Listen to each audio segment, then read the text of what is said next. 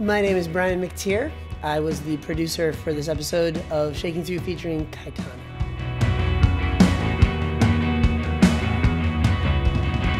With Cayetana, we wanted to hear a power trio firing on all cylinders.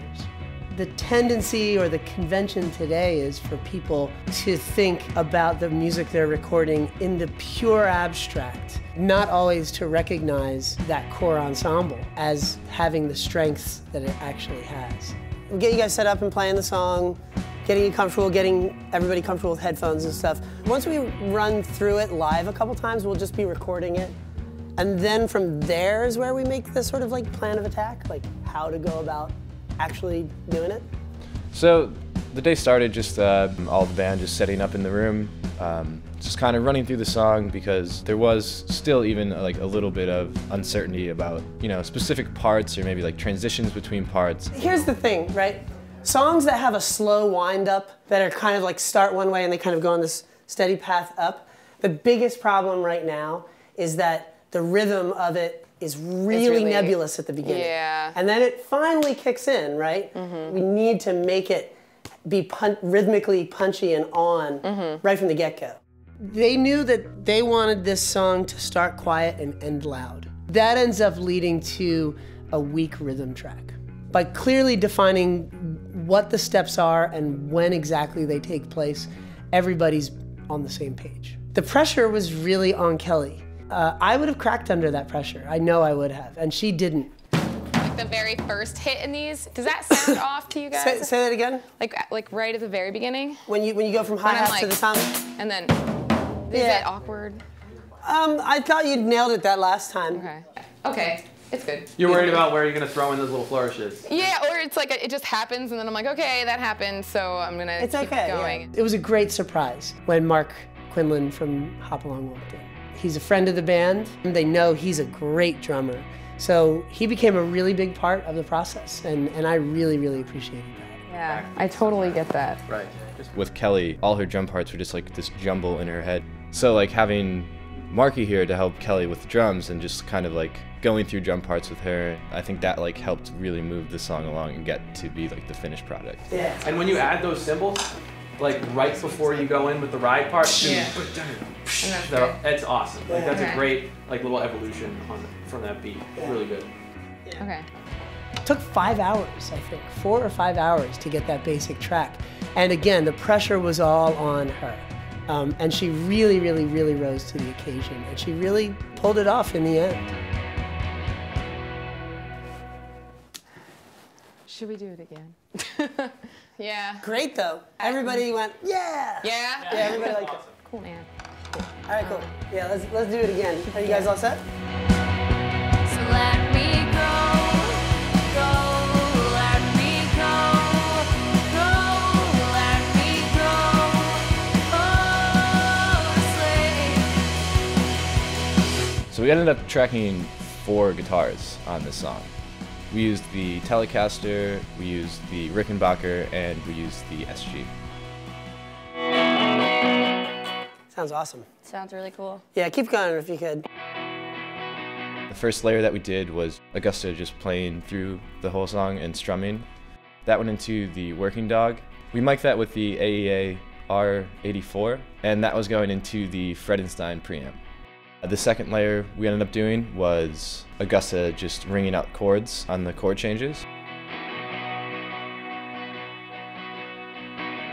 When you're playing with high gain guitars, there's always the chance that you're gonna gain past the actual guitar's impact, the strum impact. It's just gonna turn into fuzz and mush. So that's why we did that. We just wanted her to gliss through the chord changes so that the core guitar part has impact chord to chord to chord. Let's just do a double of what you just did with the space echo. What do you think about, Brian, sorry, trying like on top of like just 2 harmonizing notes like ding ding ding ding ding ding ding ding ding ding.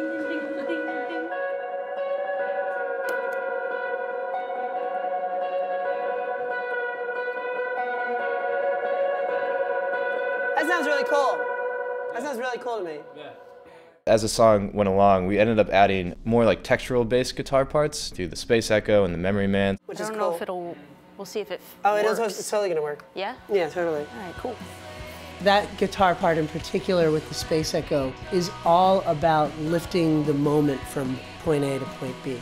It's not so much a hook, it's more of a device to help you take that step to the next level.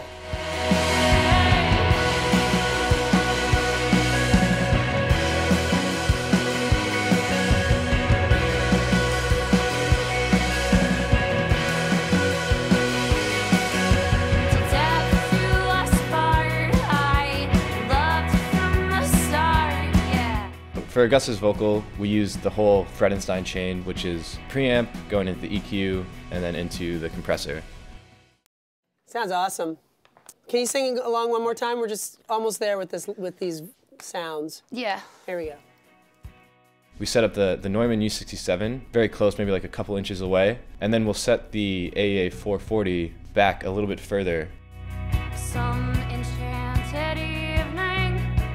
The fact that we put the 440 at arm's length isn't because it's secondary to the U67. It's actually because it's an incredibly unwieldy instrument. Minor fluctuations in distance because of the proximity effect of that old ribbon microphone can sound like miles of distance.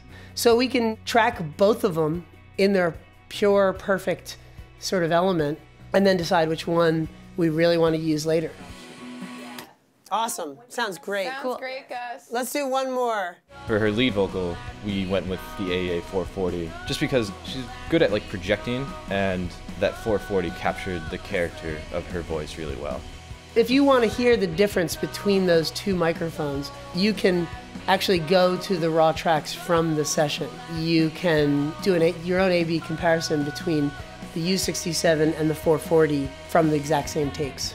And it's incredibly illuminating. Awesome. All right, cool. The room gets real quiet when you take those off. Yeah. What's up, guys? Okay, that was awesome.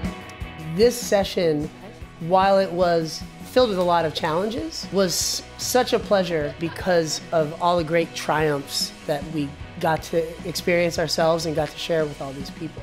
You know, it was really a big success. Cayetana ended up becoming a better band right before our eyes, right before everybody's eyes. That's awesome.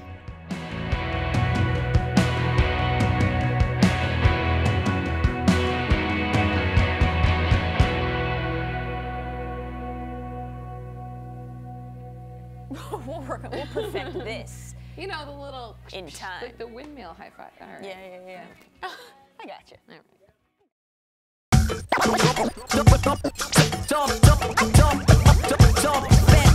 Shaking Through is produced by Weathervane Music, a nonprofit dedicated to supporting independent music and the community that surrounds it.